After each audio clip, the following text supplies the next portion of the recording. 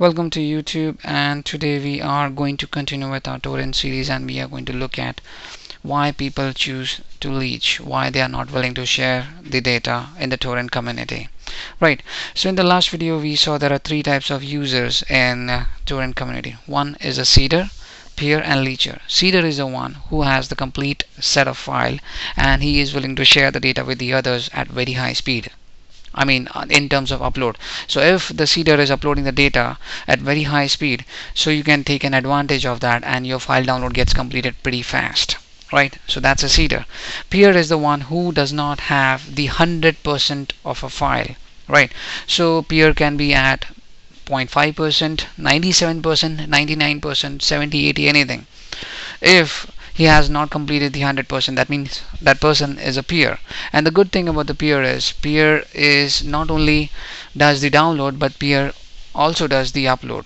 So he gains the data from the others and he gives the data back to others at very high speed. Right, so again the high speed is there, so you're helping the community and the file gets downloaded on their machine again at pretty fast. Right, so that's a good thing. And lastly, let's talk about the leecher. Leecher is kind of a mean guy who only downloads the data from the others, but when it comes to giving the data to the others, he nearly blocks out everyone, or maybe he doesn't share data at all. So that's a leecher. Okay, now the reason why a lot of people do leeching, because if you go to kickasstorrent.com and if you look at a specific a torrent site, torrent of a movie or game, anything, you will see two things at the top left side.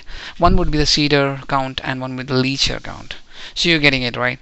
So why people do that? One of the major reason people do that because of the ISP, the internet service provider. When you sign up with the internet service, with the ISP, you get it, right?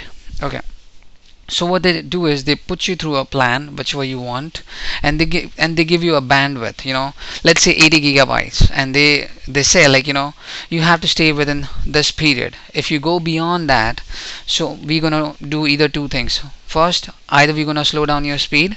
Let's say you're at the 4 Mbps. I'm gonna take your speed down back to 1 Mbps if you burst that threshold. Or the second is, if you go beyond the 80 gigabytes, so I'm going to charge you extra for the extra download. Right, so people are worried most of the times. So when you are not aware that you're using a torrent software for the first time, so what you do is you start downloading the movies.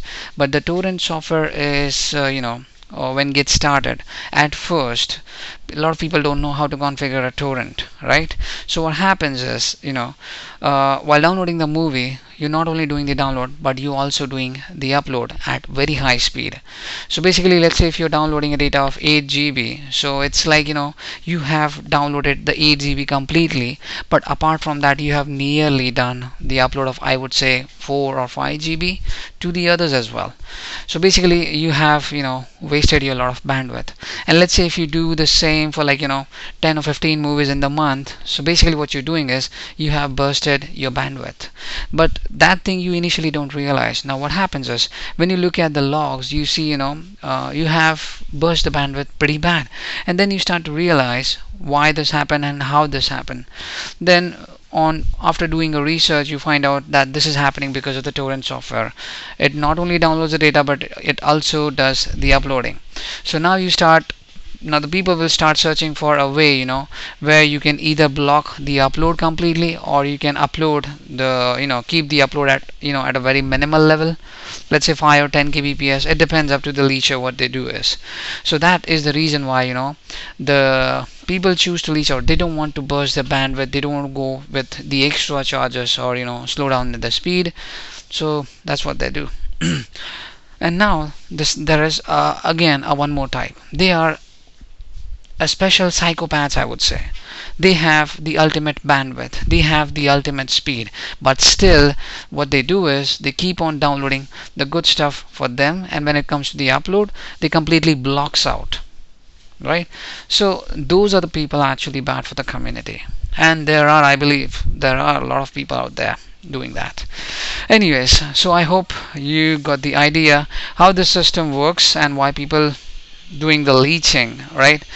And I hope this helps, and if it does help, then guys, please subscribe to my channel, share this with your video with your friends. And if you're looking at the wallpaper, yes, she is hot, and I wish my wife is not listening to this crap or watching this crap. Otherwise I'll be gone for, let's say, so long that it would become very difficult for me to come back onto this channel. Yeah, anyways, let's cut the crap. Once again, thank you for watching this. Good night and take care.